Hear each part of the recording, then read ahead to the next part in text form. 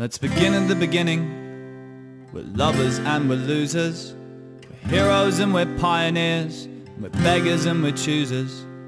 Skirting round the edges of the ideal demographic. We're almost on the guest list, but we're always stuck in traffic.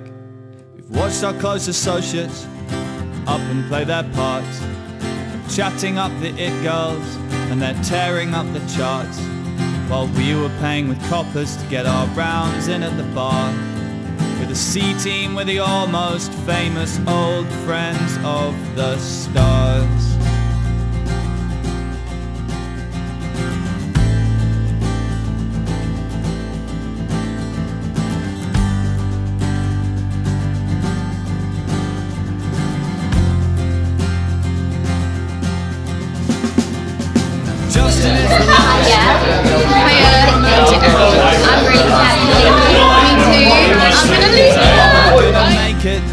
We planned a revolution. Team Southampton Bistro. I don't remember details. There were English guys and he's standing on a wooden chair. He slays dragons and he's losing all his hair. And is the resurrected spirit of Graham Parsons, instead of Rhinestone, and living in South London. Second time I've done this. Oh, I can't do it. Bye everyone.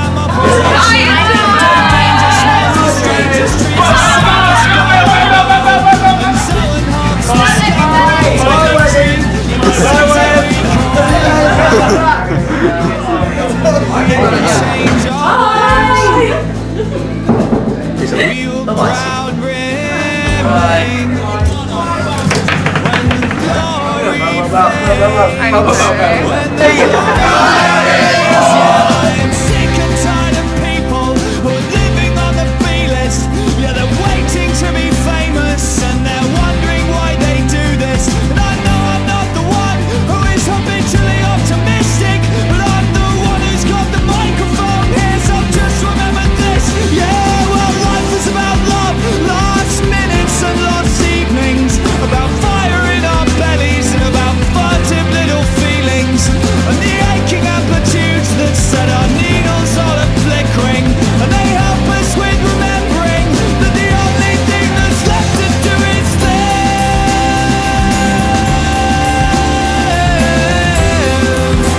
Yeah, the only thing that's left to do is live. After all of the loving and the losing, all the heroes and the pioneers, the only thing that's left to do is get another round in at the bar. Yeah.